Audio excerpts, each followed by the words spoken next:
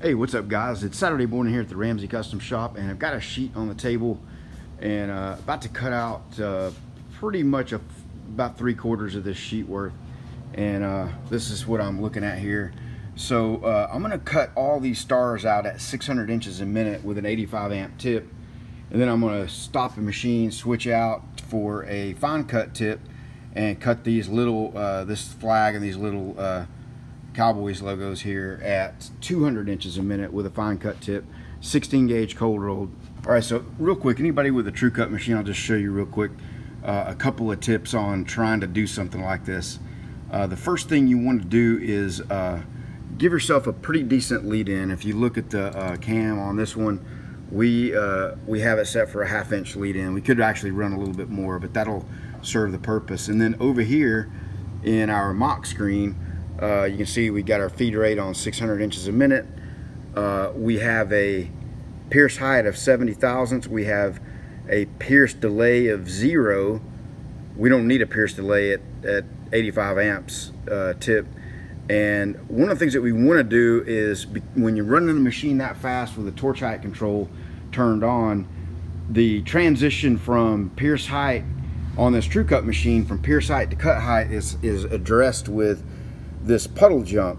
So to get this thing not to, make a major dip, really hard and dig in, a couple things. We're going to pierce it really low so it has a very small jump to get to the correct cut voltage, and then we've extended out our puddle jump to 0.7 seconds. So let me get this set up. I've got this camera going here that's going to capture all of it. All right, so I'm just going to pick up a used 85 amp tip here and get that thrown in the torch, and we'll get this thing cut 600 inches a minute.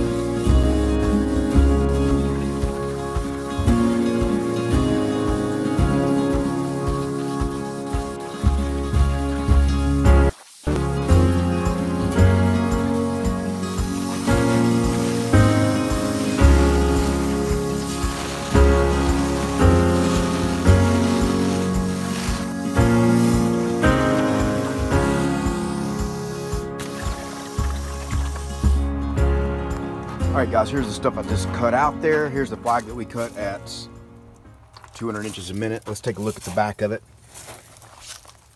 Oh, let's get this in the sun where we can actually see. Get my shadow off of it.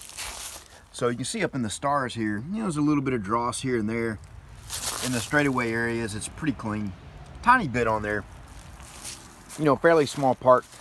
The 600 inches a minute with the 85 amp tip, these are basically dross free.